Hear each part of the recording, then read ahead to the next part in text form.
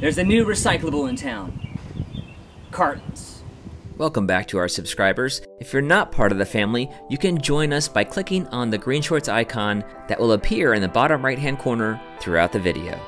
Cartons are appearing in more refrigerators because it's a form of packaging that is stable, lightweight, and inexpensive. For consumers, that means that more of our food dollar is going toward the actual food instead of paying for packaging and fuel.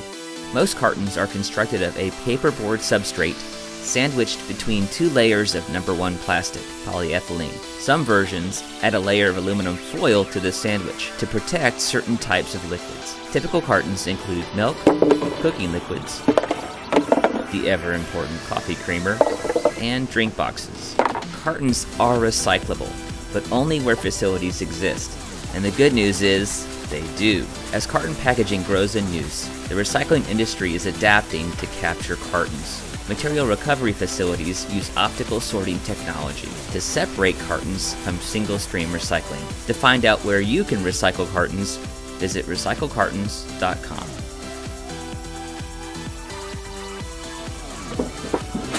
Recycling your cartons. That's just another easy way to be green.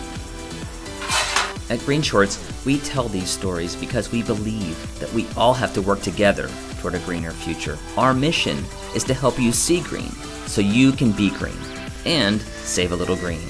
Thanks for watching. Please like and share this video to help spread the message. And if it's your first time here, please subscribe for new videos every Saturday.